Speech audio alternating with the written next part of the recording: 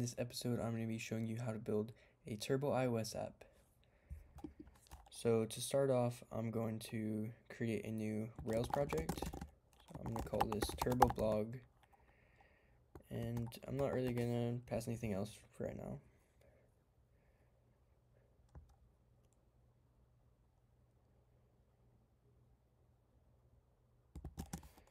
Now I'm going to go into that blog, and from here I'm going to do a Rails G scaffold for a post. And post is going to have a title. It's also going to have a body. Usually you'd have users, but I'm just going to keep it simple for now. So we're just going to have a post that you can post. So now that we have this, let's just start up the server and see what we see. So let's run Rails S, start the server.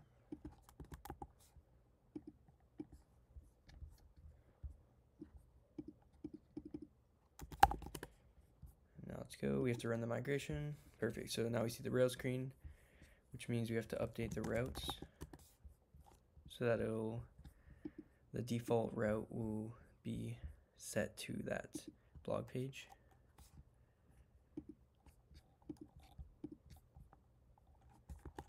So let's go into here, open up, go to the config routes.rb, and here we define the resources for posts, but we also want to set the route to post index action.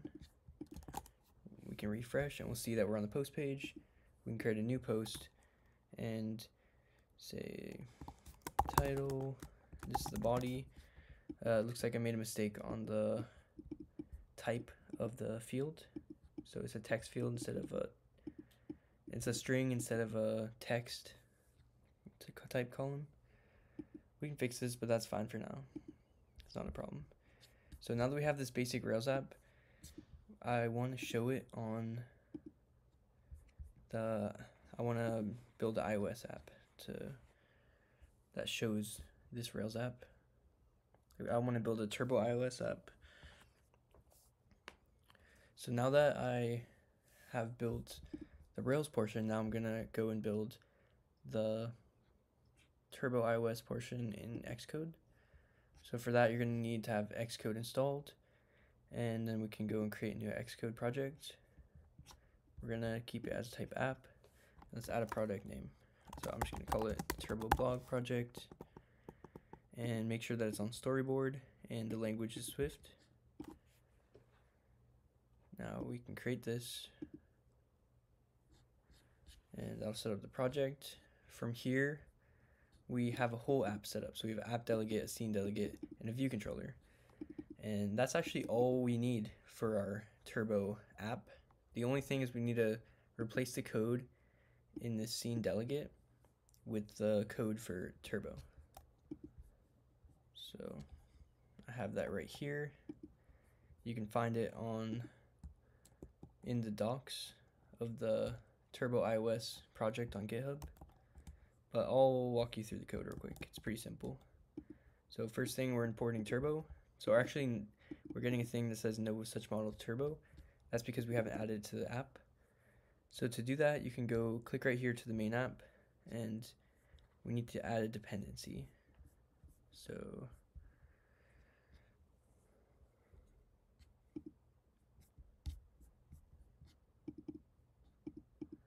okay, so we have to make sure that we're not on the target, we're actually on the project. And then we go to package dependencies. Right now there's none. And then we have to paste in the link to the Turbo iOS GitHub repository. That's the only way you can really get it to pop up. So yeah, you can either type this in github/hotwire/turbo iOS. I don't think they're going to change this. Or you can just open up this repo, which I recommend, so you can see the docs, and if you want to look into the source code. So now we're going to add that as a package, and now we're all set up. So with this new code, let's take a look at what it does. So we have a variable window, which is a UI window, and this window is actually just the window of the screen. We can take a look at that if we run the simulator. We're actually seeing an error. Let's see what that is. So signing requires a development team. So what this means is I set the team to none, but actually you want to set that to your account. Now when you first install Xcode, your account won't be configured. So you're going to want to click add an account and then, type in your email and your password, get authorized, and then you can use this team. So now that I fixed that, we should be good to run the simulator. And here it's building. It looks like it's going to be successful. It's asking, okay, I'm going to type in my password. And there we go. The build was successful. Now we can pop open this simulator. Oh, whoops. It was trying to run it on my phone. So actually, just click one of these phones to use. I'm going to use the iPhone 14 Pro Max. This is a pretty good one to test with because it's like the latest phone.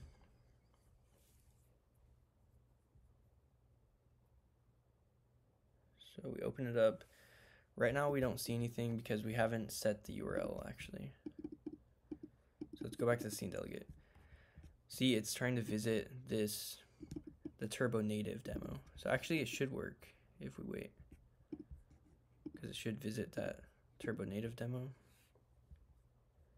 Yep, it looks like it's loading. So there we go. It visited this page. We don't want it to visit there, but this is a good example of what you can get right away. All I did was replace it with this code.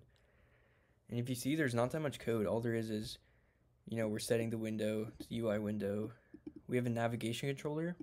What this is for saving history of navigation, because if you can see, we have this little back button here. And this is actually on purpose to keep sort of history. See, if we advance here, now we can go back to the back page. But if we do a replace and we go back, it should just bring us, okay, it looks like that's not working properly, but maybe I'm doing something wrong. Anyways, let's switch this out to the local link.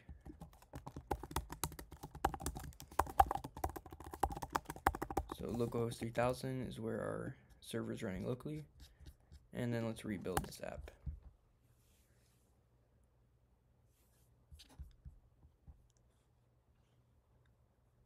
And as you can see, now we have that index page, and already it's working right out of the box.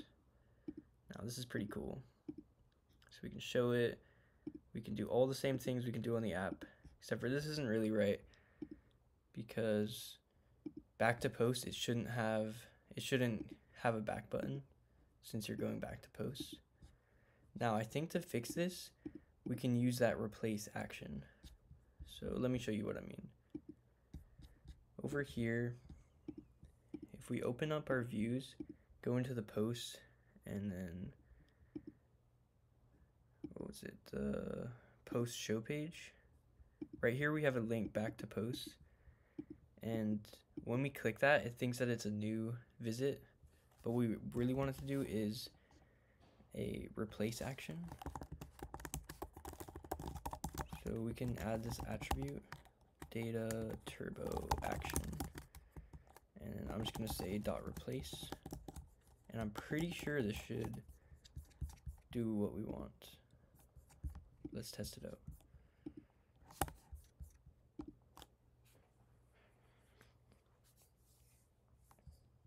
So we show it, and then we back to post. Okay, no, it doesn't work. I'm gonna go look this up real quick.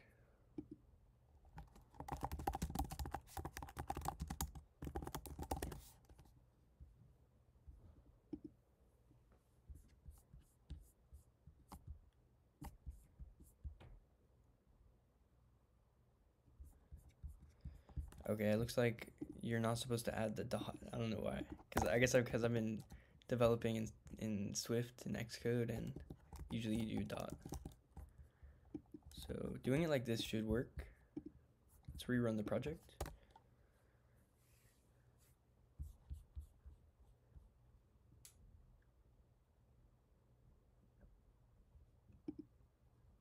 No, hopefully when we do back, no, it looks like it still kept the history. Anyways, we can actually, a good thing to do is you might not want to have this back button at all in your app. You might want to have it, and I think we can configure it more, but another option is just to not have it. to do that, let's go back into the scene delegate, and then let's check it out. All right, so what we need to do is right here we're saying view controller is equal to visitable view controller. Instead of that, we're going to create our own view controller class that inherits from visitable view controller. So up here next to the navigation controller, we can do a similar thing. Private lazy var view controller equals view controller. Now view controller is actually, well, we already have a view controller, so we're not going to use that name. We're actually going to call it web view controller. So let's create a new Swift file, and what do we do? Just web view controller. Whoops, I almost called it RB. Okay, that's fine. Wait, okay. I'll need to edit this out. But so now I need to create a file for this web view controller. So we can come up here, click new file. We're going to do a Swift file, and it's going to be called web view controller.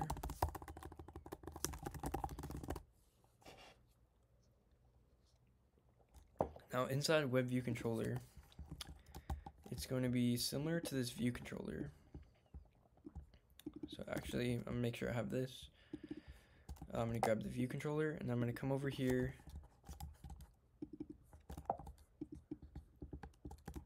copy this code, and then instead of inheriting from UI view controller, it's going to inherit from visible view controller.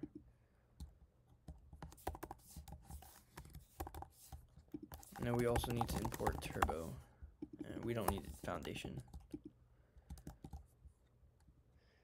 Alright, I just had to check to make sure everything's right. So it looks like the view did load, that's correct. We can do some other stuff after setup, which something we might want to do is add a tab bar to this. But actually I think we do that on the navigation controller, or what I mean is the view controller. So one thing we can do is on visitable did render we can change the title.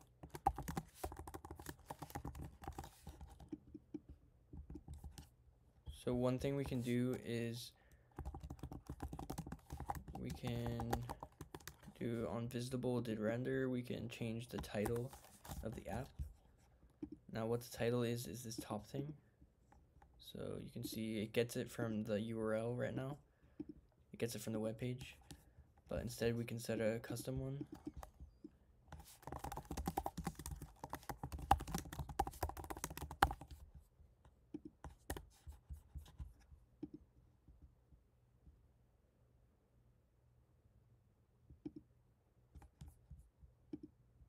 Visible must provide URL. So actually what happened is, okay, so what we need to do is we need to update this code here where we're pushing this view controller. But what's gonna happen right now is it's just gonna, it should work like this. So let's take a look.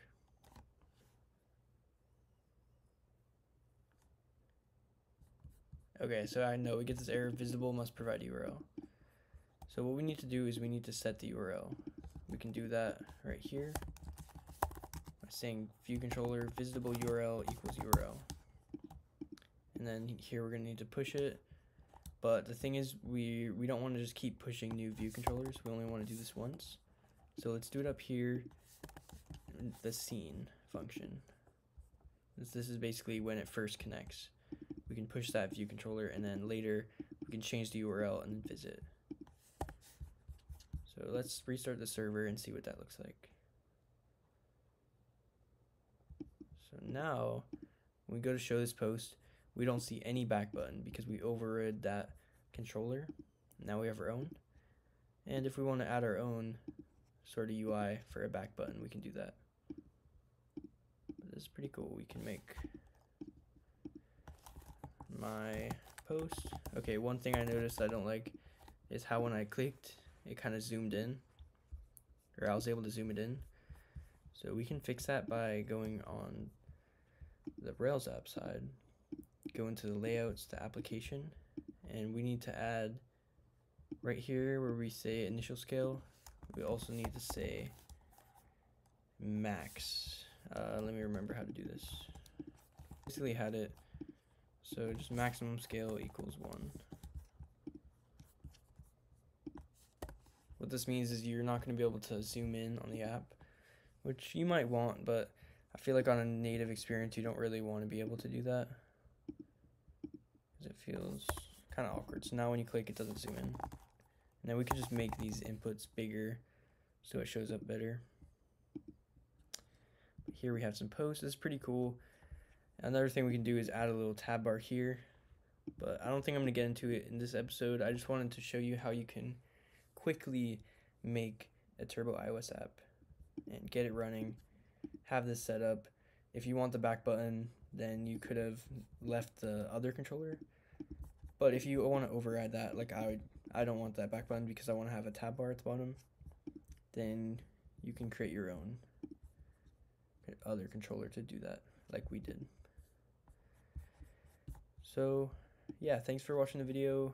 I hope you were able to learn something or get inspired to go and work with Turbo. It's pretty easy to get this set up. Like you saw, I only had to create the project and then replace the code in this file, and it was already working. So that's really exciting. And another thing is Strata just got released today, the date that I'm recording this video. So I want to make some content about that to show you how you can use that in the app, and also do some tutorials on how you can make your app better and build different features that are crucial to an app development. Anyways, I'll see you guys in the next episode.